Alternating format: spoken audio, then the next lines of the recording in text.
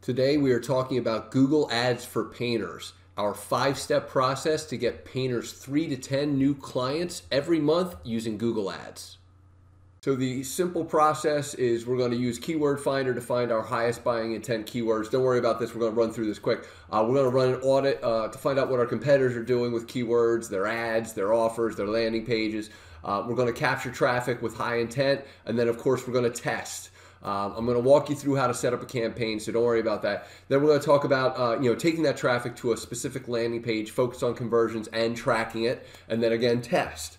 Step 5 is going to be utilizing a follow-up automation to minimize response time and maximize conversions. Now, this may not apply to every small business owner. However, we found that it significantly increases our conversions when applied to our clients.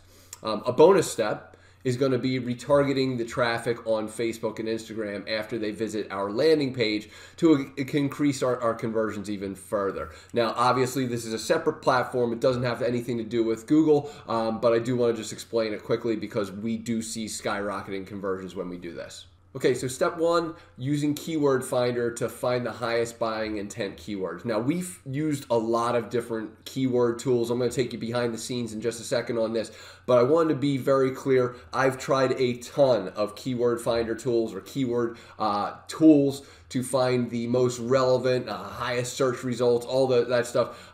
By far, Keyword Finder is our favorite.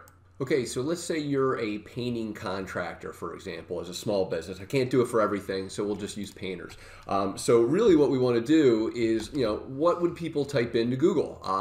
Painter near me would be first and foremost, right? And obviously what we're going to do is nail this down a little bit further. We're going to be looking for painting companies, interior painters, exterior painters, painting contractors near me, professional painters.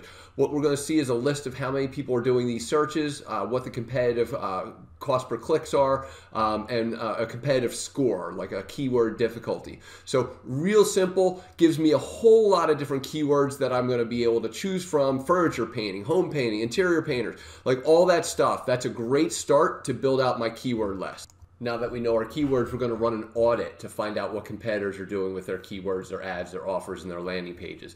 I use AdLab, and I'm going to take you behind the scenes to do that right now.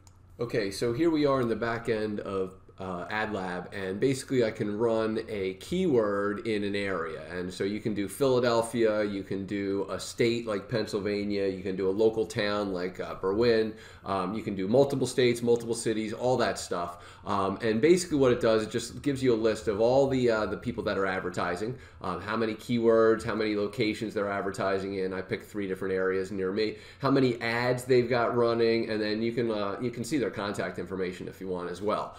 But really what it does is, let's just say we're looking for, we are Arnold Painting Service. What we can do if you wanted to, if you're running ads, is see kind of a lot of different information, or you can just randomly pick somebody. So if I was Bob's Painting and I decide to pick Arnold Painting Service, I can see how many competitors there are.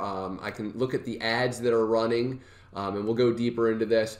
We can see, overall how many competitors there are. Who's well, it's not giving me that. Who's ranking in the maps. And it give me a list of, I did house painters near me. What other keywords that are these people are advertising on as well. So it really gives me a good feel for it. But I wanted to talk about the ads themselves. So, and let's look at competitor ads, for example. So, the top seen ads, this is Arnold Painting, which is me in this example. And then if I go down to competitor ads, I can see like 2 dudes. I can see Angie, Blue Frog, Nolan Painting, and see what they're doing on their ads. I can see what the title is, what the actual, whether they're using phone numbers or not, whether they're using extensions of any sort. Call outs, what have you, and then just see what their ads are. And generally speaking, the longer somebody's running an ad, I can test this every day, every week, whatever, the more likely they are to be doing some kind of volume with their business. I can also see if they're offering, discounts or any price points in their advertising.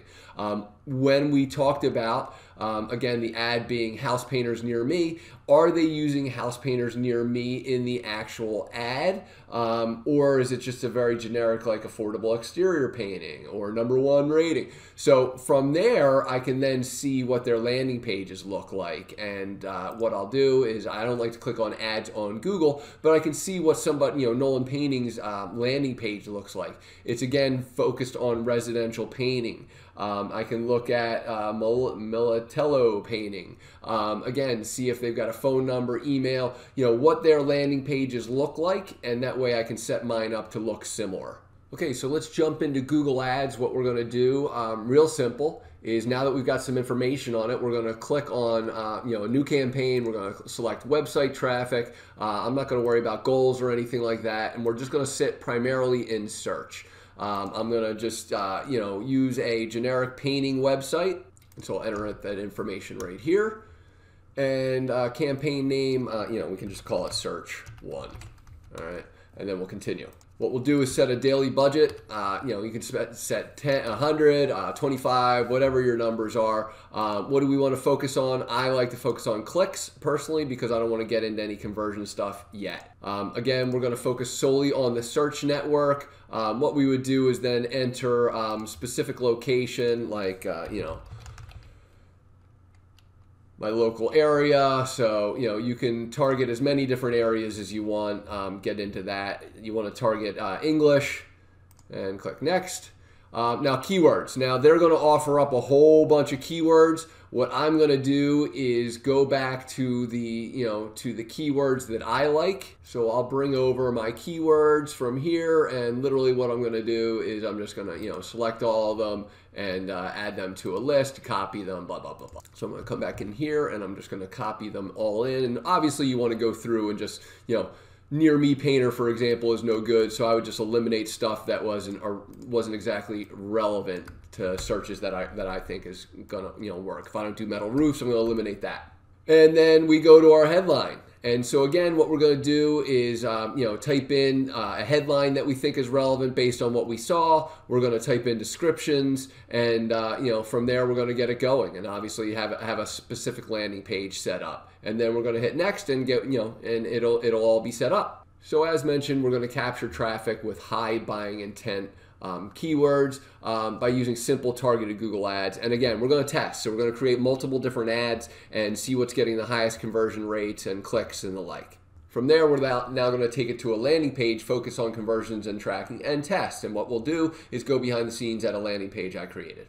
So the focus of a landing page should be to get them to engage you one way or another, whether it's a phone or whether it's through form submission. Make it brief.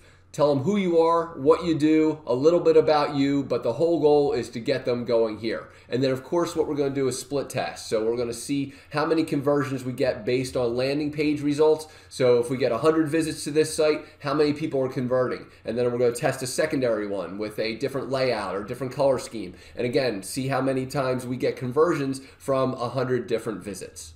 Okay, so let's talk quickly about how to use automation to increase your conversions. So what we do is we create, and this is our system, and there's a link for it here. It's a simple automation that would be like, hey, here's how we do exterior painting once they submit a form. And the whole idea would be to, and I'm not sure why, there it goes. Autofill information, drive them to a call to action, and schedule a visit for a quote or something like that if I'm a painter. Because obviously I need to be on site to give them pricing so that we can get this done. But sometimes people prefer to just get emailed, or they prefer to get text messages. So as soon as they submit that information, we're giving this over and we're sending this over in a minute, 2 minutes later. Then we're sending an about email the next day. You didn't schedule a call if they did, didn't schedule. If they did, we obviously take them out of this. Some insider information, and then just automated follow-ups so that you don't need a salesperson to continue to call, but you can constantly be getting little pokes because you need to get 7 mentions of your name